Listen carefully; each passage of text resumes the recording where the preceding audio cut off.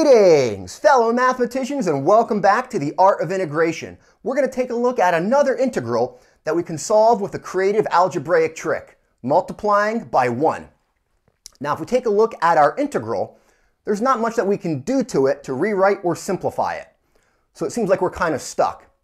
Now, our integral does contain trig functions, and if that's the case, you have an integral with trig functions, and you have no idea what to do, try applying some trig identities. The most important trig identities of all are the Pythagorean identities.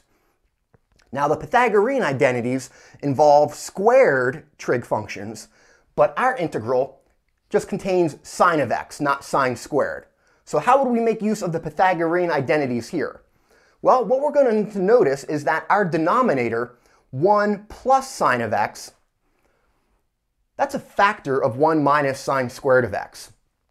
Now let's use the basic algebraic result for this problem right from the start. And what we're going to be thinking is that 1 plus sine of x times 1 minus sine of x. If you correctly multiply or FOIL that out, that comes out to 1 minus sine squared of x. And what we can do now with that 1 minus sine squared of x is rewrite it as a single term in the denominator as cosine squared of x.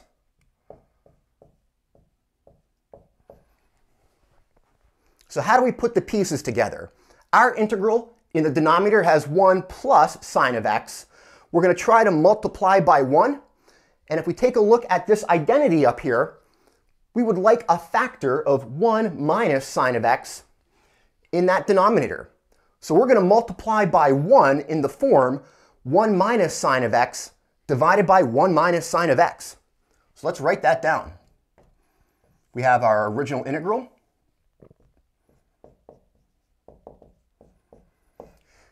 And we're going to multiply by 1 in the form a quantity over itself.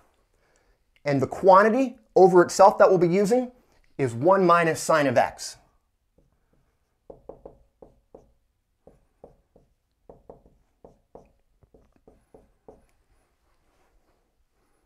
All right, and from here, we're going to multiply these denominators. We already kind of worked that out up here. We can rewrite 1 minus sine squared of x from your Pythagorean identity as cosine squared of x. And now we have a single term in our denominator, which might allow us to use some basic results on fractions. So if we simplify this, the denominators, when you expand or multiply them out, those will simplify with your Pythagorean identity to cosine squared of x. But we're still going to multiply the numerators. So here, the numerator is 1 minus sine of x. All right, now why is this helpful? Well, notice here we have now a single term in our denominator, cosine squared of x, whereas the original form for the integral, that contained 2 terms in the denominator. So here we can't split this fraction up, but we can split this one up. We're going to rewrite that as 2 separate fractions, 1 over cosine squared of x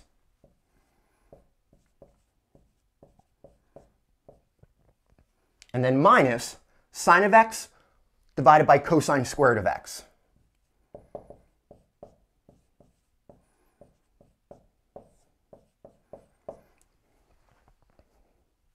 Now what we can do is rewrite each of those as other trig functions.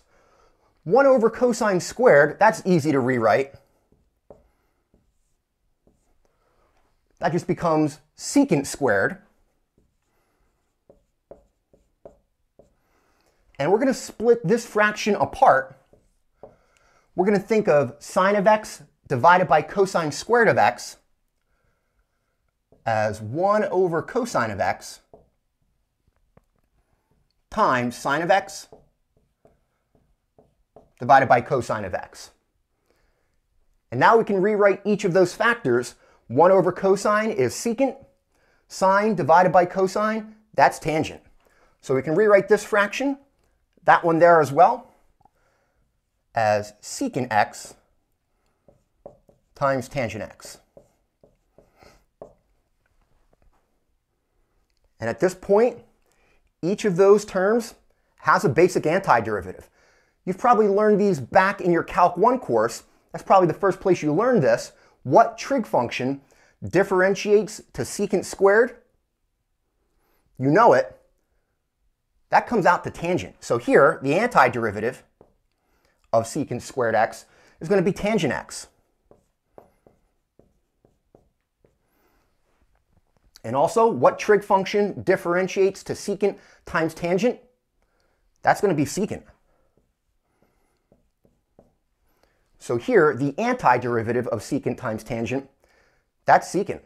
And at this point, we're done. Don't forget your plus c.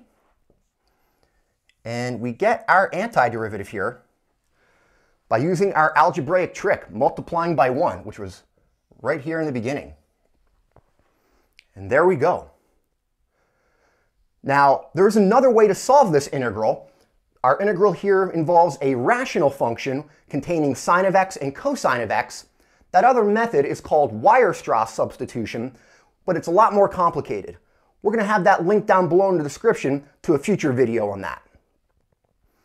So here, that was it.